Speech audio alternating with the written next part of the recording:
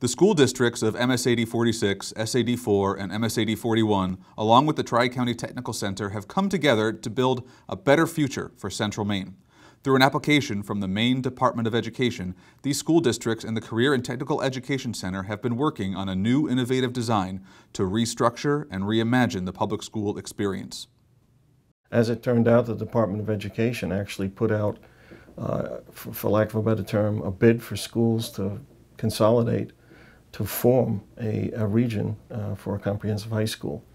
Out of that, I believe there were 8 regions across the state that applied, and the DOE selected 3 sites across the state, 2 in Worcester County and our particular part of the state, Central Maine.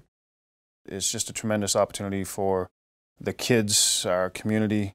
You start to think about all the pieces that are going to be part of this when you think about a 9 to 16 institution, and you've got community partners, you've got businesses coming in, you've got higher education coming in, you've got the tech center piece, you've got the 2 high school or 3 high schools coming together. So you just combine all those under one roof, one building, and the opportunities that are now available that just don't exist right now. I just think that's the first thing I think of is the opportunity, the expanded opportunities we're going to have for our kids in our community as part of this project. This is probably the one thing I can see that can immediately change the economic future for our area. We will be, with this new higher ed facility, the pipeline from school to career that so many high schools are trying to do in piecemeal fashion. Now we have it all underneath one roof where students will have access to industry standards and industry training, higher ed for associate's degree at least, and also state-of-the-art and cutting-edge high school education centered on CTE programs. This is an exciting time for not only our school but for our region, because with the possibility of opening up a 9 through 16 regional comprehensive high school, students have the best of both worlds. The community has a place where they can rely on in terms of training and education and further education. And by and large, a system like this will create an atmosphere where business and other industry would have an opportunity to come in and look at the trained personnel. Traditionally, high schools, CTE centers, work sites, and colleges have been separated into different programs, buildings, and campuses. The challenge for this new and innovative high school structure would blend together traditional high school courses, career and technical education pathways, and opportunities to extend the learning into the community college or 4-year college pathways, all on one site and seamlessly integrated together. A comprehensive high school has an integrated curriculum whereby both the academic faculty and the CTE faculty work in tandem to show, for example, how theory can be turned into practice, and the outcome, of course, is a product that the students create using national standards. The application process had 3 distinct phases to it, and we are currently in phase 3, waiting to hear approval. We're hopeful on the 29th of December that we have a winning application, which would give us $100 million to start this project. We're hopeful, if that's the case, that in 5 years' time, we will be opening the first real comprehensive high school in the state of Maine. I was involved in the SAD 48, or excuse me, RSU 19 high school, which is going to be costing $69 million. But this center, can you imagine what they're building versus what we'll be able to do in that area? Now, the state has never told us $100 million, but you stop and think about the vast complex that we're going to have here. It has to be pretty close to that figure. It's a substantial size building. We know, we got a fairly new middle school that was probably in the $30-something million size. This is combining 2, again, possibly 3 high schools and a tech center, bringing in, and it's a 9 to 16 facility. So in today's dollars, you're probably looking at a 70 to 100 million dollar project. I'm not sure the exact price tag, but it's a substantial investment by the state of Maine. And if we're fortunate enough that they're going to invest here in our Central Maine area for our kids and in our families, that's tremendous for us. Anytime you spend $100 million in a small area, it's got to be a plus for the local economy, for the state, and create jobs. We are modeling this new high school after some of the places we visited in Massachusetts, they have regional type high schools in Massachusetts that students actually have to apply to that's very similar to what we're doing. We intend to do something that's even better because we're taking all kids in this high school. There's no application process, and we're going to really ignite students who may have not had any opportunities or any aspirations with some really cutting edge programming and instruction. I did have the opportunity last year. I actually visited two schools that were of this model, and just the striking thing is just the attitude of the kids that gets you immediately.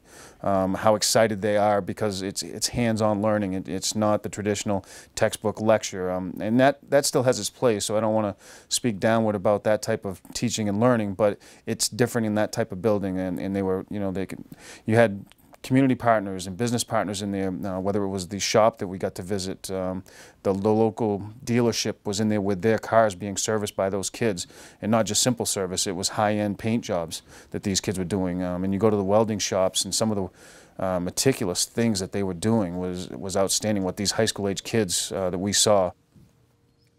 Part of this innovative process is to connect with partners in and throughout industry. We've been lucky. We have several industry partners that have already signed on in support of this project. And also, due to the innovative and exciting nature of this project, we would anticipate bringing on more partners if approved. This creates a skilled workforce, a knowledgeable workforce for area business who are here or might want to come here. If you can imagine a senior that is graduating from this school, and the word senior is now a little bit different. It's a student that's gone through the program of studies. Could be in 2 years, could be in 4 years, might be a little longer. But when they're done, they have the potential to have a journeyman's license. And any one of our CTE programs that offers that, they would have credentials to possibly go directly into a college with possibly up to 30 credit hours and an associate's degree to build on.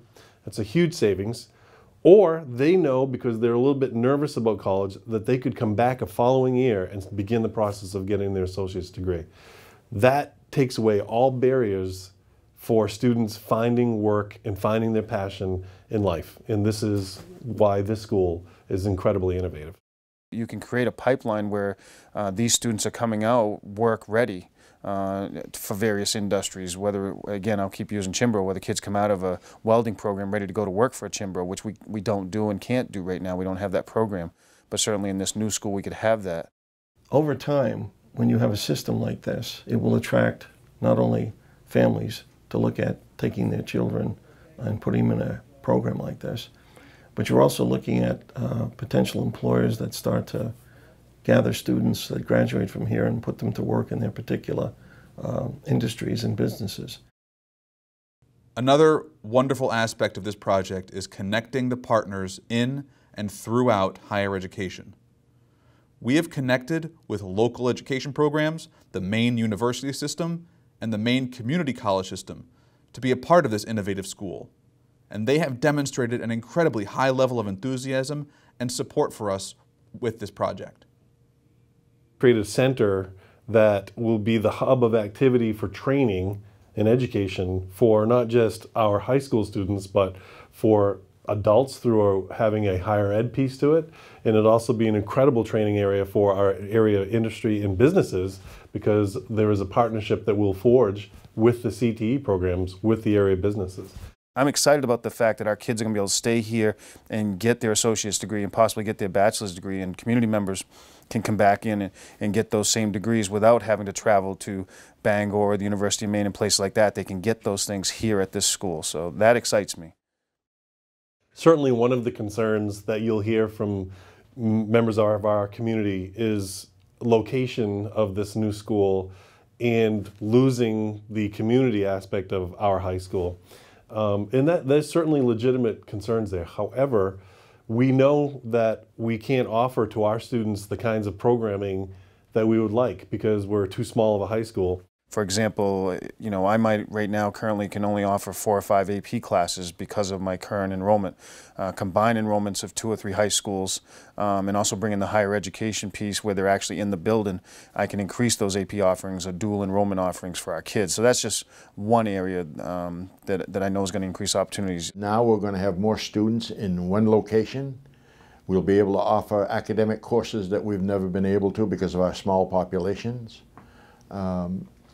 Same thing with the Voc Center. It's going to have a great opportunity to provide courses they've never been able to in brand new facilities and brand new equipment. So I don't see any downside to this.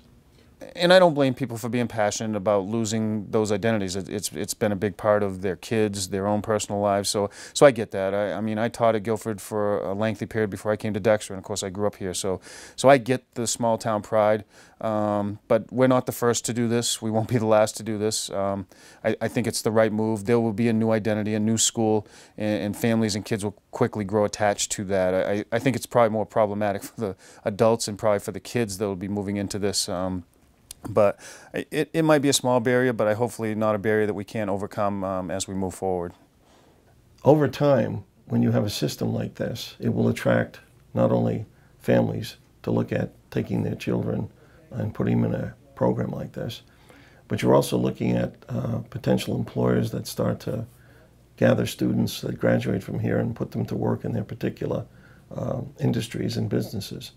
And that, in fact, would create a community of entrepreneurism and also give the students an opportunity and the parents an opportunity to literally pick and choose where they would go to work. These types of things only come around once in a while, and certainly these communities could use a boost like this. And like I said earlier, if the state is willing to invest in this Central Maine area for our future, I think it's an opportunity we hopefully don't allow to pass, because somebody else is going to be fortunate to get that project and get that building, and I would hate to think that we lost out on that opportunity.